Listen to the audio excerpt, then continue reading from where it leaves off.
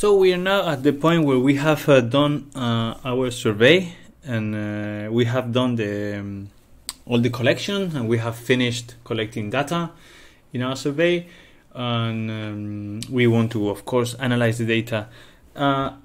For example, this particular project here, as we mentioned before, that in the data tab we have the small report, so maybe this is enough for us. This is one way of the data analysis. It is a quick one, and maybe you don't need anything else than this. How many latrines have you constructed in these places, and the percentage. Maybe you don't need anything else. So if this is the case, you're lucky. You just have to copy paste these numbers or things into your maybe the report that you're writing about your latrines, and then you're good to go. So that's all. You don't need anything else. Just get your pictures from the form if you have in the gallery. So come here, open this one, copy the image, paste it into your report, then you're fine. If you want, however, to do a more in-depth analysis, OCHA has developed a tool that is called Kobo Excel Analyzer. This is a manual. If you type Excel Analyzer, Kobo Excel Analyzer, it will probably bring you straight away to using the Excel Analyzer link in the support of Kobo toolbox, and then you can click in the website, download the manual in English or French, which I highly recommend that you read it because it's quite good. And then you can, here they tell you like most of the things I'm going to talk about. I mean, all the things that I'm going to talk about and probably beyond, they will be written down here in this 14-page manual. However, I will do it visually, so it's simpler for you. So once again, I'm going to go to my Kobo. I'm going to go to the data tab and get to downloads, and I will go to Excel Analyzer. So I will download the Excel Analyzer form. I'm going to create a new export, so I'll make sure that from June the 4th to June the 6th, so maybe I have new data coming in. So then it will update the export and will give me one with the name of my form analyzer and then the date that it was created. So I can click on it and I will be able to open it. It's quite a large form for being an Excel. It's 1 point something megabytes at least. Even for not so much data as I have here, I have only like 30 rows of data, but still makes for quite a large file. Let me see if I can open it.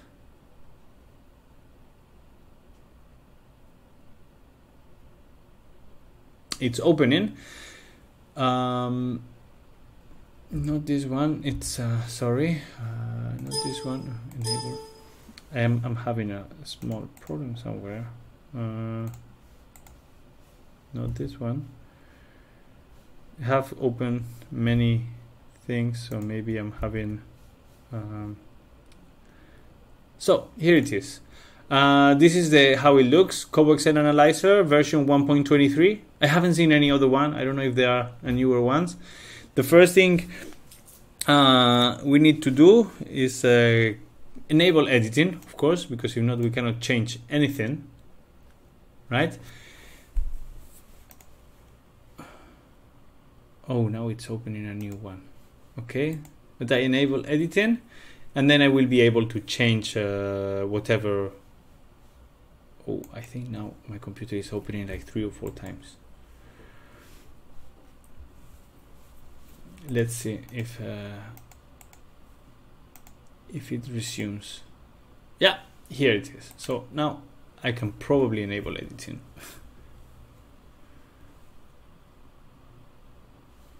So it keeps on opening a new one.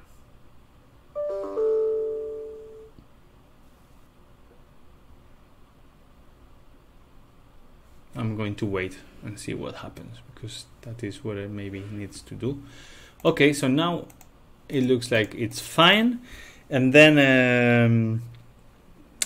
when do we have to use the Excel Analyzer? At least me, when do I use it? I use it when I have to do like a report that I only want to go through the data once or twice. So for example, if I am doing a PDM, post distribution monitoring of hygiene kits, so to say, is one thing that we're going to do maybe once or twice or even 3 times during a short emergency project. So I would use this. If I do a baseline and an end line at the beginning and the end of the project, I would use this because it's really quick to get the data in and out, and it's quite simple. If you're going to do something that you follow every day, I would recommend that you go to Power BI and then you create a report and a dashboard, so you can analyze the data every day, every week, every month, or something like this. So we have downloaded the form, going to data downloads export type, and now we have clicked already enable editing. And then the first thing that we see is we have many tabs here.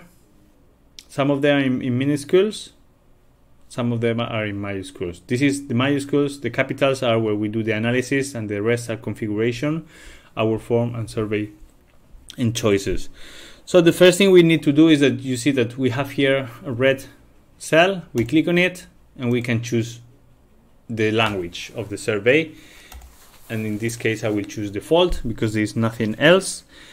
And then another trick that you need to always remember and always do is go to the choices, not to choice, my capitals, but choices in small letters, and change A1.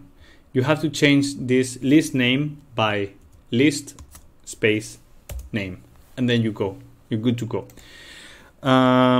Lastly, there is Unclean Data, where you go there and you see that there's some of the numbers that are stored here with an error, and the error says number stored as text, and there are many of them. All of this.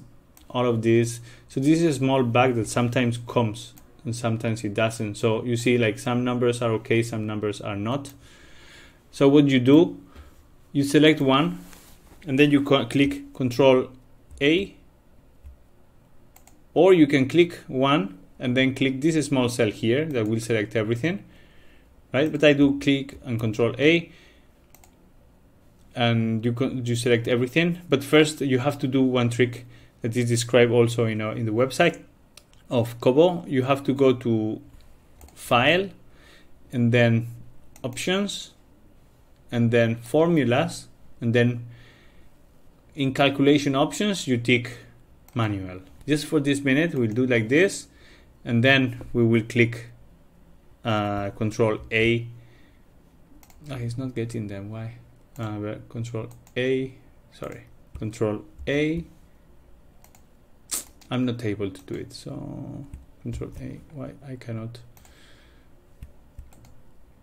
If not, you can just select all the numbers like this, drag and drop. This is less elegant, but it will probably work as well. And then go to the initial one and click in the error, and then convert to number, and it will convert them all very quick. If you don't do this trick of going to File, Options, Formulas, it will take forever. It will take long time. Once you have done it, you go back to Automatic, and then you click OK, and then you're good to go. We're going to close here and then start a new video.